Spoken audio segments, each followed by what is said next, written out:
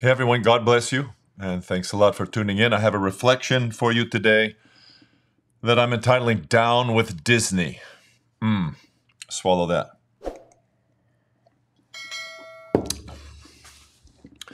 The entertainment industry is not what it used to be. When I was young, which was a bloody long time ago, I even heard then, nonstop, and I believed it, that the news media was corrupt and was always pushing kind of a left-wing agenda on America, etc., etc. That's true. I've never doubted that. It's been my experience. Most people I know and love have thought that my whole life. But the entertainment industry, that's different. The entertainment industry, taking Disney as its greatest and most famous expression, has truly taken a massive downward turn in such a way that Walt Disney is no doubt turning over in his grave, as the entertainment industry has been deeply corrupted and cooperates now with our secularist public school system in the indoctrination of our children in every passing fad and soul-corrupting ideology. This is a great sadness. It's like a fire hose of propaganda. We see this everywhere. We see this in the news. We see this in many of our political representatives talking about democracy. Like in my home district, Congressman Adam Schiff, for instance, listening to him talk about his great defense of democracy while constantly working against democracy, very difficult to maintain a hopeful disposition when your face is being blasted by grotesque propaganda at all times, not just from the news media and many of our politicians, but from the entertainment industry and from the once deeply loved and cherished Disney Corporation. I recently read an article by Matt Walsh of the Daily Wire. I've enjoyed Matt for many years, back when he used to do little videos from his car when he was driving around. He had his blog. Matt's a very courageous man and articulate. I've enjoyed him, and I recently read an article that he wrote about the corruption of Disney, which really grieved me. He pulled together many facts and figures about Disney's fall.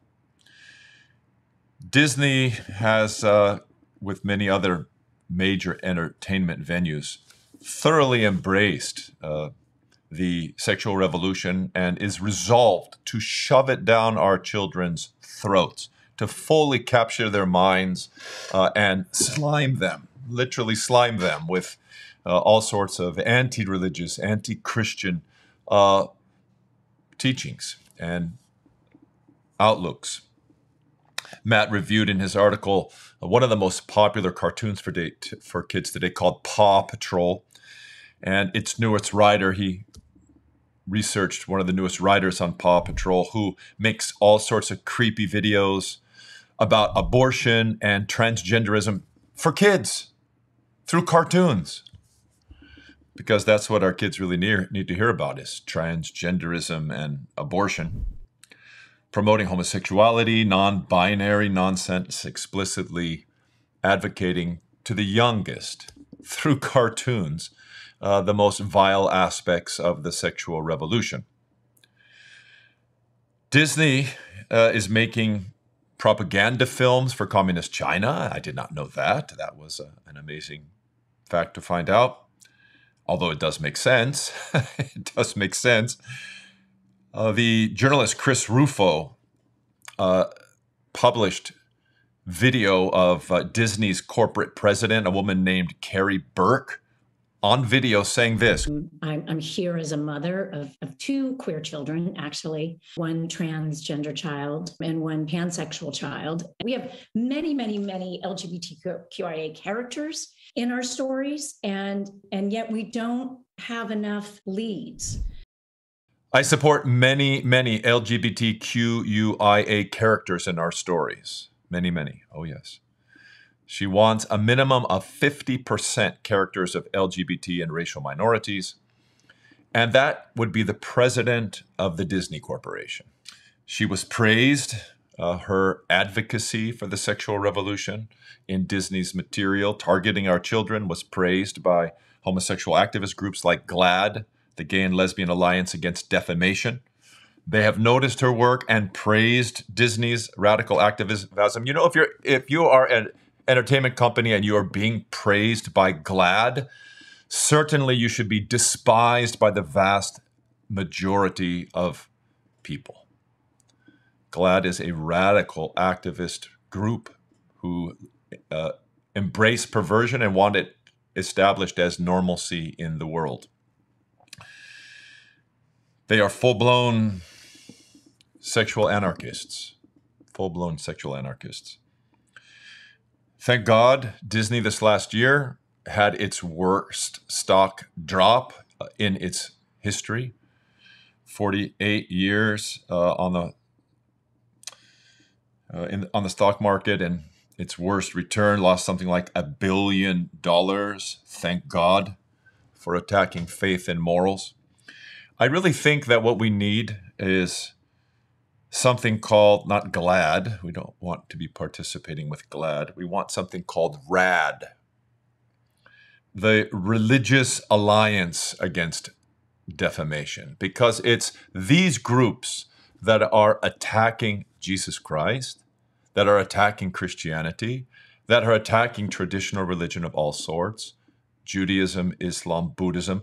These groups have no respect for traditional religious commitments at all. And they are defaming us by not just teaching immorality to our children, but stigmatizing people who believe and follow Jesus, people who are traditionally religious, stigmatizing us as hateful people, people who aren't committed to human flourishing, prejudiced. You know, I had an experience some years ago, which I've never forgotten. I received a note, a request to come and meet our public superintendent for schools. And so I went to his office to meet with him, and I had heard very, very good things about him. And in fact, when I did meet him, I liked him very much. And he asked me, he said, "Father, I know you have a lot of children." And I don't know, maybe this was 15 years ago now. And he said to me, "How many have we educated?" Meaning, how many have been in our public school system? And I said, "That would be 0, my friend, 0. And he said, "Why is that?" I said, "Why would I put my children into your system when on every junior high and high school campus in the district, you have an organization sponsored by the school called the Gay Straight Alliance that has as its goal to stigmatize me and all pastors and traditional religious leaders by teaching kids that homosexuality is normative, it's just like heterosexuality, and that anyone who would teach traditional sexual ethics is a bigot." I said, "Why would I put my children into an atmosphere like that? To undermine everything that the church has taught them, everything that I, as a parent, have lovingly taught them." And he looked at me and he goes, "Oh," he said, "I understand. And I hate those organizations too, but I can't do anything about it." That told me a lot. The imposition from above of this godlessness, it is powerful, and even wonderful people at the lower level of administration and teaching have no means by which to throw off this. And therefore, really, it's time to shine them all on. Have nothing to do with them whatsoever. These schools collaborate with the entertainment industry in propagandizing our children and filling their minds with horrible thoughts of immorality and calling evil good, something that brings the curse of the prophets upon them. Woe to those who call good evil and evil good, which is exactly what they're doing. They're horrible parents, and therefore they shouldn't have access to our children at all. There are no parents at all, and therefore we who are true parents have to exercise wisdom and expose our children to beautiful things. Keep our children away from the corruptors and nourish them with beauty. I hope Disney will share the fate of Bud Light, and that both of these businesses will experience permanently the temporary business collapse that they have had recently. And it's also a time to turn into beautiful children's entertainment, like Patristic Nectar Kids. This is one of the reasons that we started PNP Kids. And there's lots of great material coming out now. Ancient Faith Radio has a new kids program. The Daily Wire has invested millions and millions of dollars in healthy kids programming. Let's be wise and nourish our children with beautiful entertainment in the right amount and to the nourishment of their souls. And let's protect them from this awful, awful corruption that the entertainment industry is pushing down their innocent throats. May God protect all of our kids and shine his warmth upon them and nourish their beautiful souls with truth.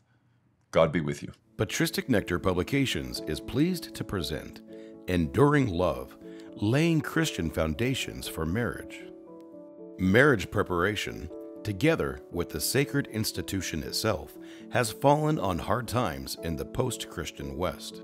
It is more important than ever for couples to saturate their hearts and minds with the glorious vision of holy matrimony presented by the Church in holy tradition and lived by countless saints. Here in these pages, couples will find inspired teaching from the Holy Scriptures, the writings of the Holy Fathers, and the service text of the sacrament itself on how to live in a genuinely Christian marriage in which the home becomes a domestic church. Through enduring love, may God inspire the hearts of those preparing to be married and also those already married who would like to deepen their union and render it more pleasing to God. Available now at Amazon and Barnes & Noble.